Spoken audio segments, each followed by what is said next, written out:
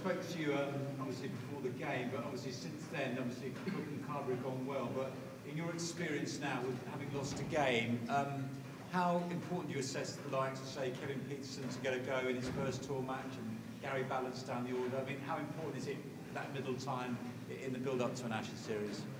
Time in the middle is like gold dust. I think just ask Alistair Cook that. I'm sure he felt a lot better last night than he did yesterday morning before he played. So, yeah, for a batter, you want to get it's always good to get some runs on the board before you go into the first test. So, yeah, it's a shame to lose a day. We'll see what tomorrow holds. But I'm sure Peterson and the rest of the order would like some time in the middle. But we'll see what happens tomorrow. How do you think the Ashes series will go? I think it's going to be a bit more. I mean, the Ashes that's just gone on, I think 3-0 didn't quite reflect what the stats did. So I think England, with the side that managed to capitalise on the sort of, well, Australia had more bad sessions, I suppose is the best way to put it. And I suppose that's a sign of the quality of the England team at the moment. As far as this Ashes series is concerned, I think Australia will certainly be a different team, even if they played the same, even if it was the same personnel. I think they'll definitely have more of a go and certainly give England more of a challenge. So I'm certainly expecting it to be a lot closer.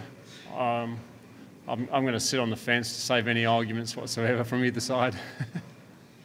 Do you look at the era in which you played international cricket and then see how things are being run at England and the ECB now?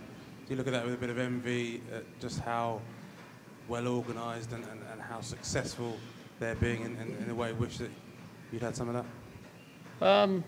It wasn't around when I was playing, so I can't worry about it. My time's gone. So, but yeah, it's not just me. I think anyone playing professional sport wants to be playing and be in the right environment. And most international teams now have, especially certainly the top teams, have that set up, and follow the likes of Australia, England, and South Africa, whatever, and making sure that the players are in the best environment to help them to perform to their best ability. Yeah, it's very different to now as to what it was in the 90s, but things move on. So. Are you able to look at, from your experience in England and the structure sort of beneath the international side, and now here in Australia, looking at the sort of younger players coming through, do you get the sense that the English success over Australia might last for some time?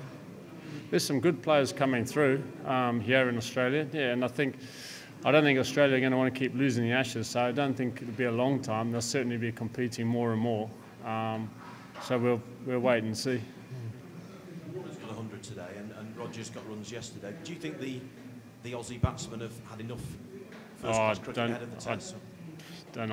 Ask their selectors that, not me. As I say, any batsman all you can do is get runs on the board. That's what you deal in. So, both those players they've showed they've got a bit of form.